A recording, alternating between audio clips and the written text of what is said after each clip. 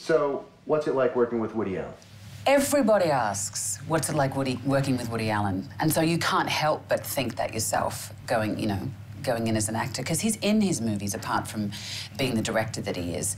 And on the way to San Francisco, I watched the documentary, that incredible documentary about his, his body of work and parts of his personal life. And the song that was sung by everybody was that, he doesn't talk very often, very much, and he doesn't do very many takes. So I was kind of expecting that. But I found him really forthcoming. It took a few days, it took a week, but whenever you make a film, it's always first day of school and everyone's got to find their rhythm. So if you asked him a question and he thought it was worth answering, he'd definitely answer it. But he's very practical. He likes to move quickly.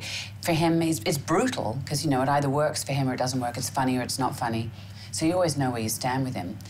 And I was relieved to get beyond the first week, because I think that's the time frame you have to get replaced. And he didn't replace me.